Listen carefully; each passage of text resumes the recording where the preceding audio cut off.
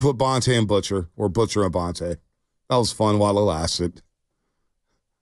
That was fun while it lasted. The best part of waking up is morning roast in your cup. Not this morning. I was rooting against Bonte. At least Bonte didn't win. That alarm went off. I swear to God, that alarm went off at 4 o'clock this morning. And I stayed in bed till 4:45 looking at my phone saying, this can't be life. What happened? It is sad, but it's true. It is sad, but it's true. Download the free Odyssey app. Just let me vent, Chasky. Let me vent. And listen to 95.7 Ain't nothing you can do about it. Nothing I can do about it. Wherever you go. You can catch. Always sounds like Stone Cold Steve Austin. You can catch live Ain't games nothing on you the can do app. about it. Who was With that all again? the music, the cop in Louisville, where Scheffler was getting arrested before the Open. Some people say that that's the only reason Xander has 2 majors is because of that cop. Oh, man. Hey, I saw that. He's the first guy, Rory McIlroy, 2014. Tiger Woods did it twice. And Patrick Harrington, I want to say. Patty. Only guys to win both the Open and, the British Open and the U.S. Open in the same year. He did not win the U.S. Open. PJ, my bad. Yeah. PJ. The first time since 1982 that the Americans swept all the majors. 7 of the last 9. There you go. See, your boy was watching. It was really good. Troon was fun. Yeah, no, it was a good. bloodbath. Yeah, it was a Olympics bloodbath. next. Let's get the gold. Speaking of a guy who has a gold, Xander. Yeah, Olympic. Going back to back, maybe. Yeah, San Diego boy. So, look, I don't agree with Rob saying that, hey, they're happy with just being relevant. No, that can't be the case. They don't pay that money. I don't agree with that take. I hear what Rob was saying, but I don't agree with it. No. This organization is obsessed with winning that big one. Now, winning the big one is very, very difficult. We've all experienced that. Is this the toughest spot to be in sports? Yes. Meaning you've been knocking on the door.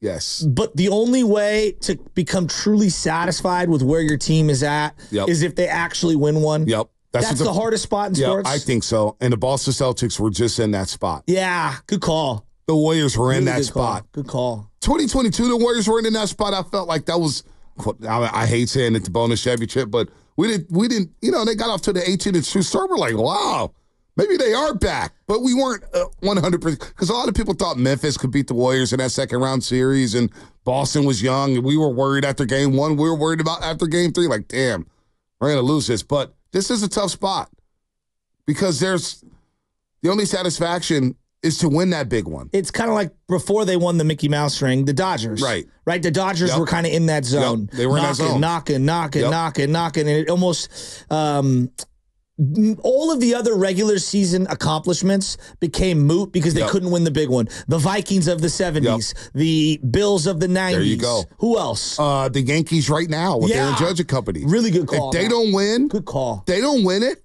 It's, you know what? Like the Astros could go to the playoffs and lose. They got a couple. They redeemed themselves from 2017 for the trash cans and everything, and they won it. They got 2 rings. They're good. Philadelphia, the Phillies, and Bryce Harper. Knowing that Bryce Harper's on that roster, if they don't win it all this year, good point. You know what?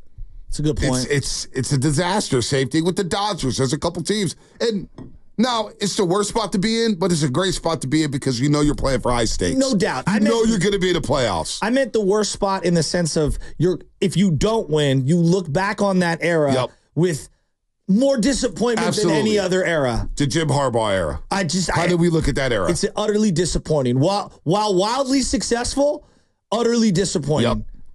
The Brian Sabian Giants led Giants with Barry Bonds from 97 to 03. We look some back of my at that favorite era. years, some of my worst years. We don't bring up Bonds hitting 73 home runs. Nope. We don't bring up Jeff Kent winning an MVP. We don't bring up JT Snow and the Gold Gloves or the great 3 to 4 year stretch Rob didn't have. We talk about Game 6 against the Angels. Yep. We talk about Jose Cruz Jr. jumping a pop-up in Game 3 down in South Beach, Miami. And then we talk about JT Snow getting thrown out the plate in Game 4 after rallying from a 5-0 deficit only to lose 7-5. We don't bring up any of the good. And to our point last Friday, we were discussing this, and I got into a dark place thinking about this. That wasn't an act.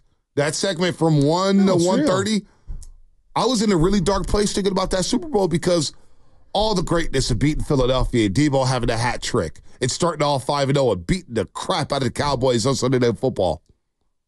We don't talk about the accomplishments in 2023. You know whose highlights I've been watching all morning? Who's that? Lamar Jackson's. Wow. Lamar Jackson had a great year last year. Great year. Does anyone care? Nope. If he doesn't win one Super Bowl, Yep. will it not be an utter disappointment? Even though he's been a remarkable first ballot Hall of Famer type. No doubt. Right? No doubt. No doubt. I You feel can't like get elevated. He won't. You know what's crazy? I wonder, and I wouldn't know this because I don't live in Baltimore, but if Lamar doesn't win one, will they ever elevate him above Joe Flacco? Ooh. Joe Flacco had one of the sickest playoff runs in NFL history. I don't know. And he's got the Super Bowl. I don't know. That's a great question. I don't know how Flacco's viewed. Yeah. I really don't. In Baltimore, he's probably king. Probably king out there for that Super Bowl. He's got to be. You know, I'm looking here, Xfinity Mobile text line 510. Give it to me. Donovan McNabb and the Philadelphia Eagles. Some of the best teams that I've ever seen. That era of football has kept him out of the Hall of Fame. Yeah. Donovan McNabb, and I'll say this right now, and this is a controversial take. Controversial. But Donovan McNabb was a better quarterback than Eli Manning. More consistent. But Eli has the 2 Super Bowls. 2 great playoff runs. McNabb had unbelievable seasons. All the kids who played Madden was like, who did he take? A lot of people took the Philadelphia Eagles because of McNabb and T.O. McNabb was special, but he didn't get over the hump, and it's probably going to keep him out of the Pro Football Hall of Fame. When you look at Aaron Rodgers right now, only having the 1 Super Bowl feels like an utter disappointment in his career. Yep. But he has the 1. It's the same thing with Drew Brees.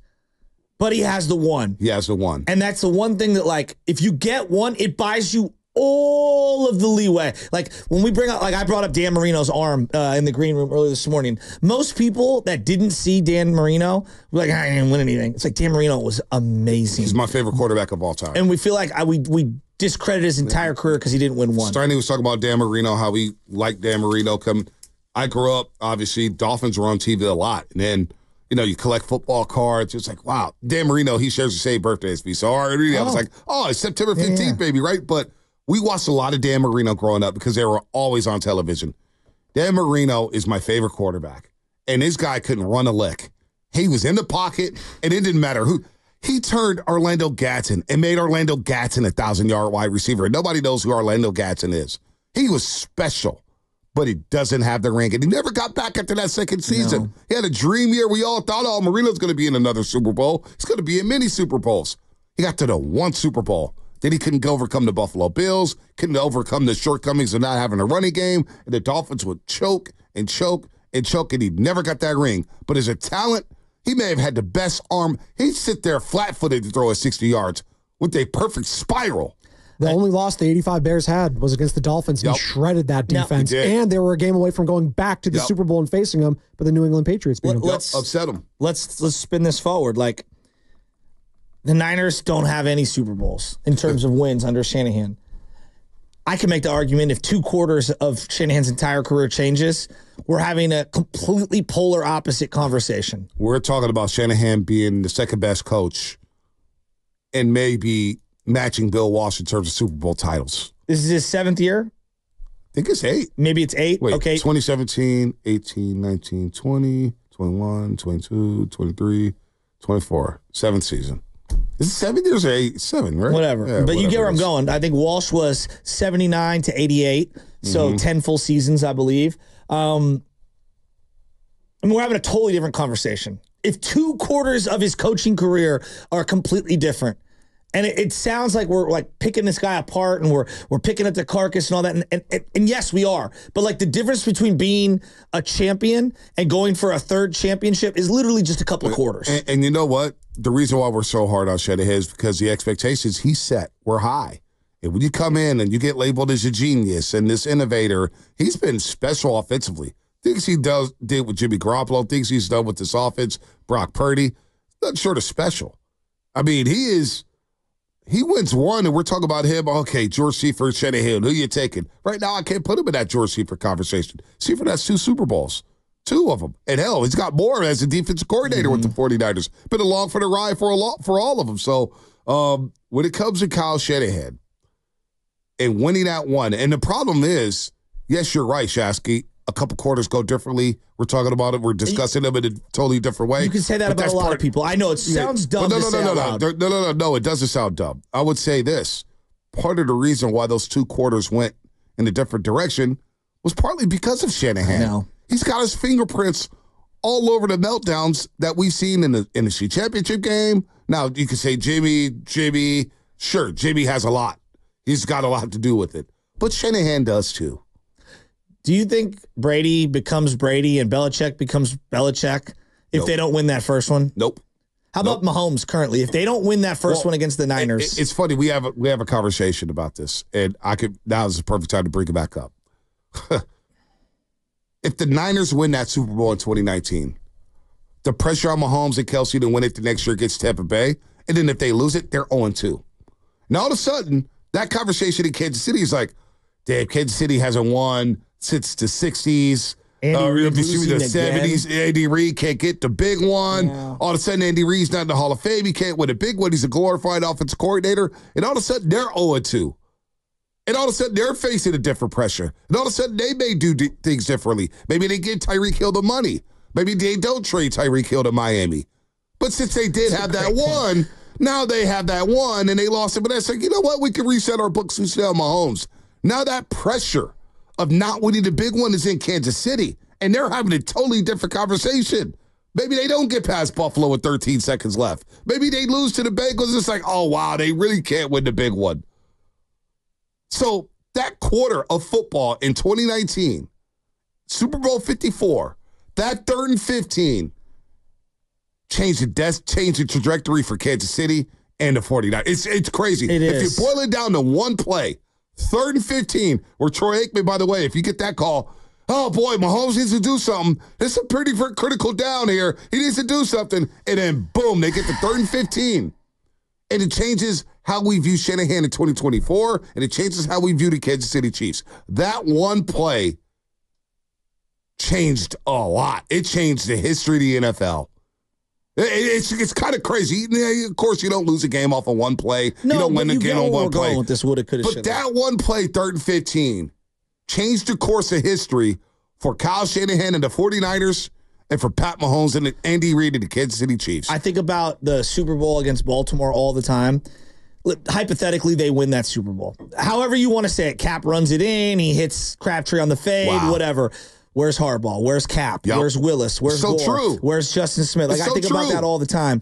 And it's just like, man, everything is different. But with Shanahan, we're their Cincinnati Bengals. Wow. To his Joe Montana. Like, that's all I keep thinking about with Kansas City. And Shanahan's like, you keep coming up short to this guy, and we're going to be a footnote in their montage when they're both going into the Hall of Fame, Andy Reid and Pat Mahomes. And it's hard to swallow because these are some of my favorite teams of my life. Think about that, though. It sucks. 3rd and 15 goes differently.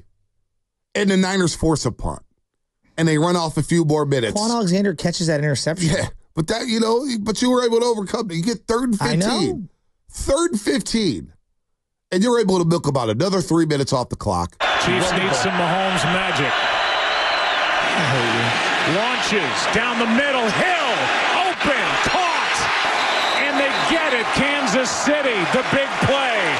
This is why it's so hard to swallow. Can you find it? It may be tough, but find the beginning of that play. They break the huddle. And Troy Aikman, I'll never forget being at the old studio. I was dialed in.